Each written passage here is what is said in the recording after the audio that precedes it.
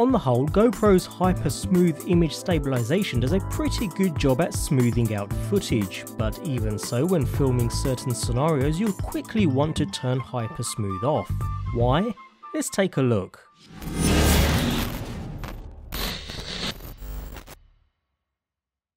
For those that aren't familiar with how digital image stabilisation works, it crops in on the image a set amount so it has room within the frame to move left, right, up, down and roll so that it can attempt to match the scene in every frame using accelerometer and gyro data. Now on the whole this works really well, more so when mounted to an object such as in this example. When hand holding the device, things won't be completely smooth though. Good, but not perfect. So I wouldn't say it replaces a motorised gimbal in any way. You'll still want to grab one of these for the most smoothest footage possible, but for tighter areas or for places a gimbal is just too cumbersome, HyperSmooth on the whole works pretty well. Because of the way digital stabilisation and HyperSmooth works, the one use case that gets left behind is slow horizontal panning, meaning you're steadily moving the camera laterally from one side to another. As we can see in these examples, you'll get pretty terrible results. The camera will attempt to grab onto a scene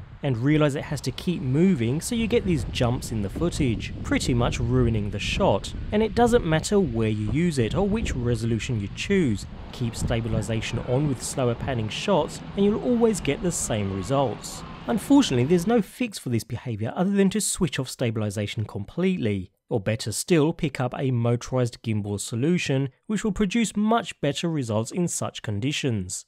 Ultimately, what it comes down to is this: if you're looking to mount the camera alone to an object or to your person, and you're travelling straight in one general direction, when biking for instance, then HyperSmooth is a feature you'll find a clear benefit from. For times when you want slower handheld movements though, nice smooth panning shots, or you're generally moving between different subjects, then switching off stabilisation, or better still picking up a motorised gimbal solution, will easily provide the best results possible.